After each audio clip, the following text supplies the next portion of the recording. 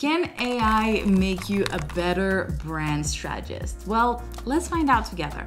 I'm going to be using Chat GPT to put together a brand strategy where I act as a client and Chat GPT act as a brand strategist. I'm going to put a brand strategy from start to finish, from brand mission, vision, persona, competitor analysis, messaging, tone of voice, and more. And we'll see if it turns out good or if it ends up being one giant flop. Now, you probably know by now that artificial intelligence, AI, has fantastic abilities to help us brainstorm, write, create, and generally optimize our workflow. But as someone who focuses a lot on brand strategy in my process to create strong, impactful designs for my clients, I was a little bit skeptical about letting AI just take over, especially because I've been building and improving my process for years now to build my own approach to brand strategy. So is AI up to the task? Is it up for my high expectations? Is it going to convert years of work into just a couple of minutes? Let's find out. Now, first, let me tell you a little bit about my own strategy process.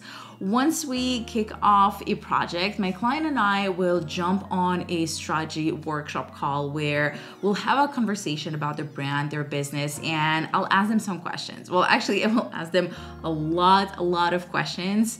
We'll do some interactive exercises together. We'll talk about their target audience. We'll talk about their goals, their mission, all those things. And then I'll take all of that information and put together a brand strategy document for them to review. It's a very in-depth and lengthy process, but one that provides lots of clarity to both myself as a designer and, of course, the client as a business owner. So in this experiment, what I'm worrying about is whether ChatGPT will really go as in-depth as I do with my clients. Will it be able to pick up on specific things, specific values, specific goals that I mention in my conversation with ChatGPT and then transform that into a strategy or not? We're gonna find out together. Now, if it's your first time hearing about ChatGPT, or maybe you haven't really had the chance to really play with it, ChatGPT is an AI tool. It's an artificial intelligence tool that is language-based. So it can't really produce any images. You can talk to it, you can send it questions or prompts, and it will reply back to you with information, answers, etc. Now, the cool thing is that you can kind of train ChatGPT to act in a certain way, reply in a certain way, communicate in a certain way, and I'm gonna show you all of that. Now, this is also going to be an experiment for me because I actually don't know how this is going to turn out. It's really going to be an experiment for both of us. So stick around, let's jump into ChatGPT and see whether or not it's going to be able to perform a good job as a brand strategist. All right, so as I mentioned, I'm gonna freestyle this with you. So I'm not really sure how this conversation is going to go. I'm not really sure of the results that we're gonna get. We're really gonna discover this all together now. The very first step, the first thing I want to do is, as I mentioned, ChatGPT can be taught, it can be trained to act in a certain way, to reply in a certain way. So we need to give ChatGPT some context, like what is happening here. If we just say, write as a prompt, hey, create a brand strategy for me, it's going to give us super general random information because it doesn't have enough context to actually build a brand strategy on.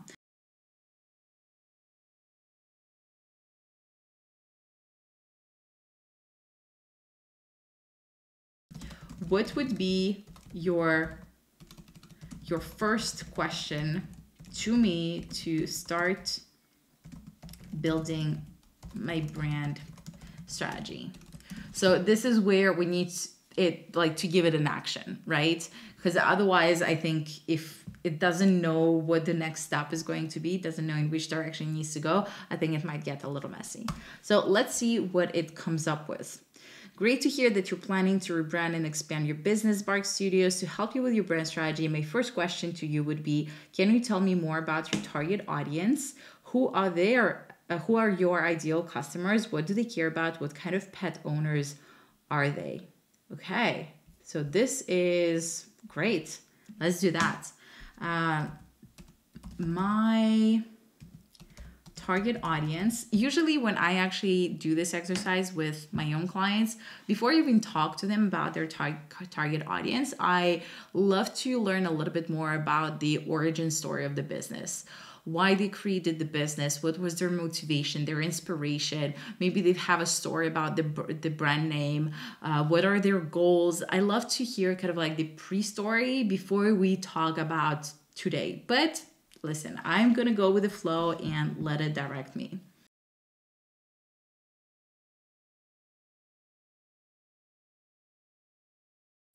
Okay, so here we are. I basically said that, our target audience is very, very concerned, loving, caring pet owners. And one thing that they worry about is leaving their pet alone, and they worry about leaving them at the daycare because they don't know how they're treated and, whether it's a safe environment for their dog, if their dog is relaxed there, they have fun. So let's send this to Chat GPT and see what it replies to us with. Next, we should consider how we can differentiate Bark Studios from your competitors in the market. What sets your business apart from other pet centers and dog daycares in London? What unique value do you offer to your customers that they cannot find elsewhere? Okay, great. So at this point, I kind of recapped my answers, added some additional bits and pieces, and more like structured it in a proper paragraph, which I actually can then use when I build my own brand strategy doc for the client. And it tells me what the next step is to do a competitive analysis, basically look at my competitors. So instead of me doing the work, I know that ChatGPT has some, it's collected information up to, I think, September 2021, which is a little outdated. So if I ask it about anything that happened between then and now, it probably won't be able to give me information. But I'm gonna still ask it to actually do a competitive analysis for me and see what it comes up with. I don't know if the information it's going to provide me with is going to be reliable or not. We're not going to go and check every single business, but I wonder if it can put together the information in the same way as I do my competitive analysis with my clients. The way that I do it is I usually break down, when I research different competitors, I like to look at what that business does well, what they don't do well, and how my client can actually differentiate themselves and stand out. And I also wanted to put into a table. Now, as I said, ChatGPT is a language-based program, so it cannot create images or like graphs or anything, but you can ask it to put information into a table. So we have a couple of options here: urban mutts, dog house, purple bone, barking mad. I would like to assume that these are real businesses, but I'm not gonna go and do the research now. It shows us strength, it shows weaknesses, and then how I can differentiate myself. Okay. From the analysis, we can see that Bark Studios can differentiate itself by offering a professional facility with a focus on providing a safe and fun outdoor play area for dogs.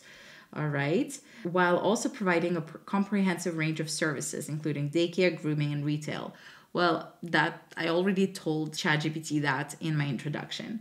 Additionally, we can emphasize our commitment to transparency and open communication with customers, providing them with updates and photos of their pets during their time at Bark Studios. Now, that's a really cool thought. That's something new and innovative that ChatGPT thought of. So I like that. Now, basically what it did here is highlight my differentiators, right? So things that I could do differently from my competitors.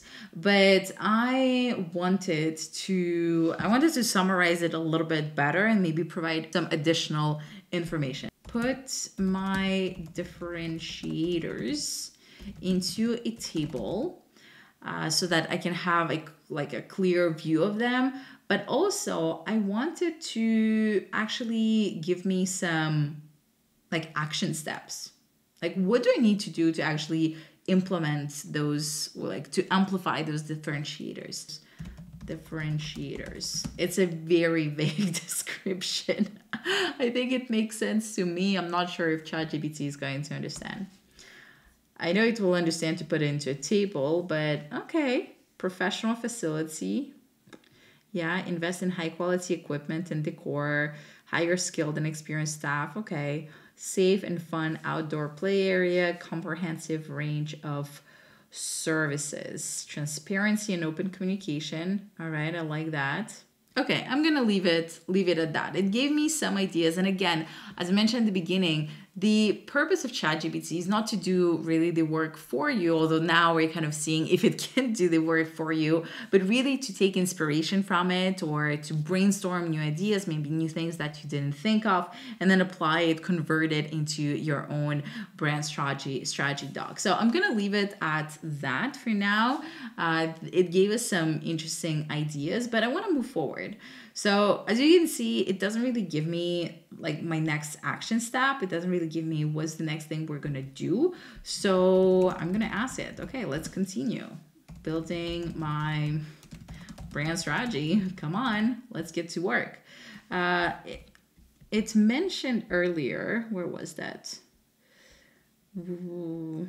Okay, so this is where it says now we should consider how we can differentiate. Okay, to build a strong brand strategy, we need to focus on building trust and credibility with your target audience.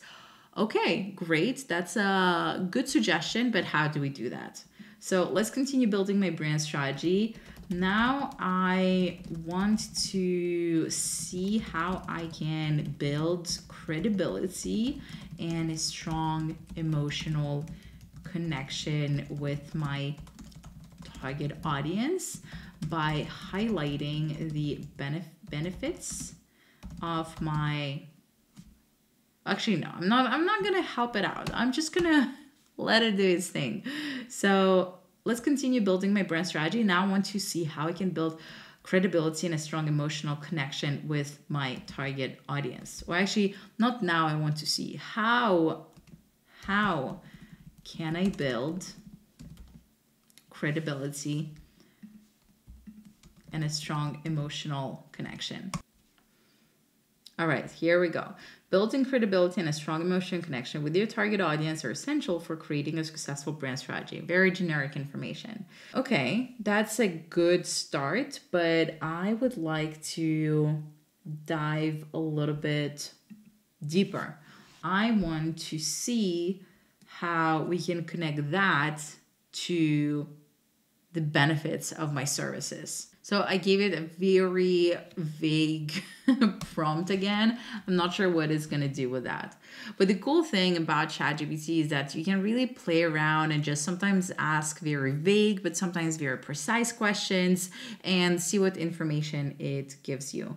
So in this case, I asked it, how can the benefits of my services help achieve that? I couldn't really, like, I knew what I wanted, but I couldn't really communicate that in a very clear prompt. So I'm interested in what it's going to tell me. Communicating the benefits of your services can be a powerful way to connect with your target audience, achieve your goal of becoming the most well-known pet center and dog daycare in London. Very interesting. It remembered my goal. Here are some ways to highlight the benefits of your services: convenience, quality of care, socialization and exercise. That's interesting. Health and wellness, personalized attention. And I think now we could use that information to try and create a mission statement. Now, one disadvantage I'm seeing currently is that it's kind of like all over the place, you know? We don't really have a clear structure to follow, unlike when I do my own work with my clients and I guide them through the brand strategy. In this case, we're kind of doing things all over the place. But I want, based on these benefits, I want you to create 3 examples of mission statements. At Bark Studios, our mission is to provide the highest quality care and attention to pets in London. We believe in the benefits of socialization, exercise, and individualized attention, and strive to create a safe and fun environment for pets to thrive. Okay, but a little bit general. Our mission at Bark Studios is to help pet owners provide the best possible care for their furry family friends. I like that. This already has a bit of a personality here. We offer convenient all-in-one services, high-quality products, and a focus on pet health and wellness to ensure that pets receive the best care possible. It sounds more as like a vet office rather than I know I said pet center where we offer different types of services, but this feels very like a little bit clinical almost. At Bark Studios, we're passionate about pets and committed to their well-being. Our mission is to provide a personalized and holistic approach to pet care with a focus on socialization, exercise, and health. We believe that every pet deserves the best and strive to exceed our customers' expectation in every way.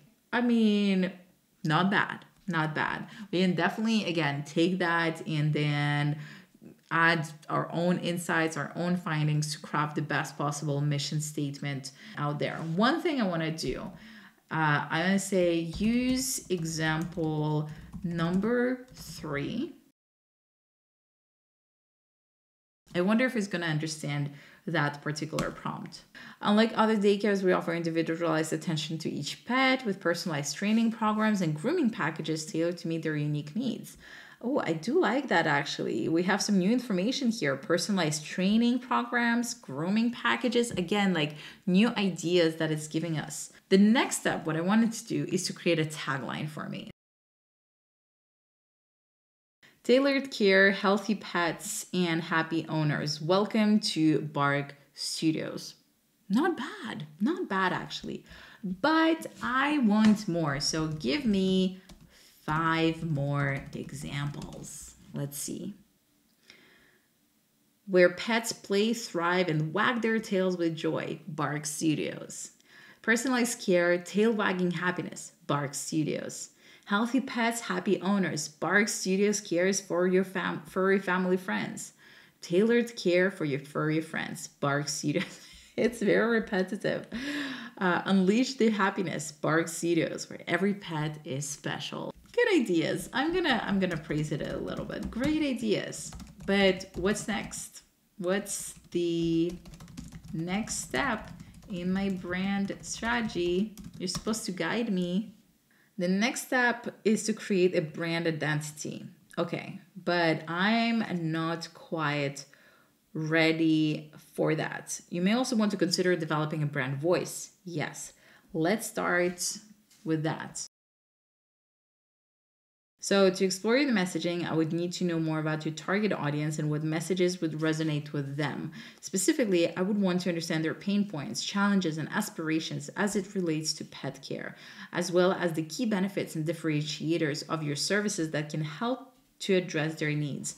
But we already did that work. You should know that. In addition, I would need to know about your brand voice and tone. Well, actually, I want to know about my brand voice and tone. For example, are you looking to build awareness, generate leads, or drive sales? Interesting. Communication objectives. Okay, so I don't know if this is the type of information it's looking for, but based on that information, how would you define let's start with brand personality, although I kind of mentioned it before already. Based on the information you provided, your brand personality appears to be playful, caring, and empathetic. What are the top 5 adjectives that define my brand? Playful, caring, trustworthy, empathetic, and joyful. Great. Now, how does that translate into my tone of voice? Playful, caring, show empathy, trustworthy, use a tone that is transparent and honest, use a tone that is warm and empathetic, use a tone that's upbeat and enthusiastic. All right, but a little bit general. So what I'm going to ask you to do is to give me some do's and don'ts of my tone of voice. And this is something that I do with my own clients too. What are some do's and don'ts of my tone of voice? Put the information into a table. That's pretty good. But I am very picky. So actually, I want to have some specific examples. This is great. This is actually something I personally struggle with, to give like actual examples of like those like little prompts. This can take me a long time. So I love how quickly it gives me that information. Okay, what's next? So actually, we didn't create an ideal client avatar, which I kind of gave it a little bit of information about my target client, but we don't have like a proper ideal client avatar. So, hey, we forgot to create an ideal client avatar. Let's do that. Pam, 35-45, female, London, professional corporate, married with children, dog, golden retriever. Personality, goals, challenges. Ah, this is great. Values, media consumption habits. I like that. What I'm missing is, okay, so let's see what objections could Pam have about leaving her dog with us. What objections or worries could Pam have about leaving her dog with us? So this is a really interesting problem, because this can really help then ensure that in your communication, you're definitely covering all of these concerns, and or maybe, you know, you realize that there is a gap in your services. So this is really cool. What will help Pam gain trust in our services? Let's see.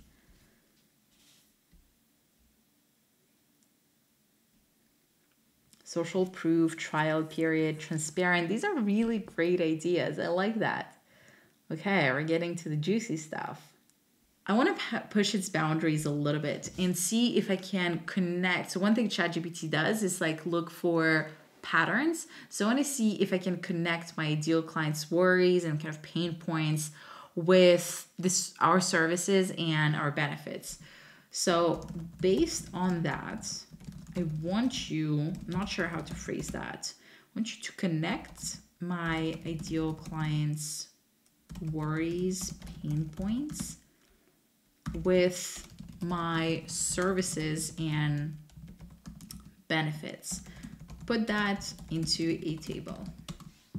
Great stuff. This is really cool. Yeah, this is great. Wonder if it can analyze like any gaps in my offerings. Are there any missed opportunities in my offers? And services?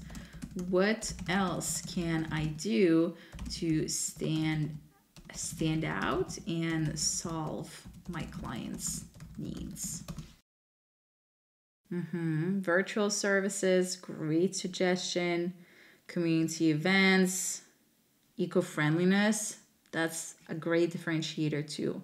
Well, at this point, with everything we discussed, put all of this information into a SWOT analysis, just to kind of like put it all together so it's not all over the place. But as you can see, ChatGPT has no problem putting together the information into a SWOT analysis. It's really great at actually incorporating frameworks and putting information into a framework. So the last thing, this video is getting quite long, but it's been a really interesting exercise. The last thing I wanted to do is to brainstorm a creative direction. Now let's brainstorm a creative direction. What are your recommendations for my color palette? Bright, cheerful colors like yellow, orange, and light blue, soft pastels. Okay, this is a little all over the place. Give me a color palette with 5 colors and specific hex codes. playful orange, fresh green, calming blue, bright yellow, vibrant pink. Let's actually go into Figma and see what this color palette actually looks like. Okay, so these are the colors that ChatGPT gave us for the color palette. I mean, it's definitely funky. I'm not sure if I can do much with it. So I'm gonna ask it to give me a second color palette as an option. All right, so this is the second color palette that it gave me. I think the color palette itself, like the colors work well. I'm not sure if it's the best choice for our particular brand because of how playful we want to be, how, you know, quirky and fun we want to be. But generally these colors work better. I think that there is something that we could do, you know, to improve this color palette because there's just a lot of very flashy colors. But I think it's still fun to see what ideas Chat GPT gives you, and then, you know, you can improve on it if you're really stuck creatively. Now, we could, of course, go even deeper and see if it can give us some font recommendations, what other creative assets we could use in our brand, but I'm not gonna do that. This video is getting long, and as I said, it's not really great at like visual representations. What I will do though is ask it to wrap it up and put this all into a brand strategy document for me.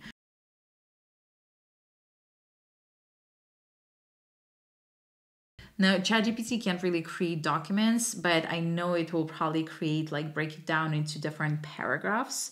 So it gives us an introduction, gives us a short paragraph on the target audience, brand personality, playful, joyful, caring, brand promise, very nice, competitive analysis, and it even gives us the table.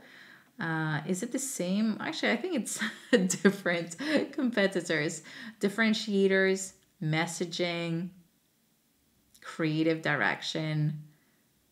Gave us some different colors from what we had before. SWOT analysis. It's a little, there isn't really like a clear structure, but still some really, really good information. So let me see if we're missing something.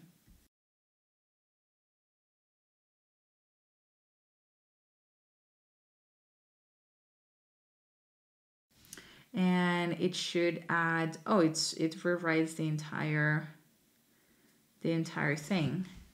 It just rewrites the entire document, giving us additional information, but that's okay. So this was super fun. Now, every time I use ChatGPT, I'm just amazed by this technology because I use it extensively in my life, not only for business, but also for various personal requests as well. And it just amazes me how fast it is, how quickly it learns, how quickly it analyzes information and just shares answers with you. And this technology is developing so quickly that I don't think we can even imagine what the next step is going to be. Now, what's the verdict? Can AI replace a human brand strategist with experience, one who spends hours talking to their client and putting together in-depth brand strategies? Well, I would say no, it cannot replace a human brand strategist, but it doesn't mean that I wasn't amazed with the information that it was providing and how quickly it was providing it.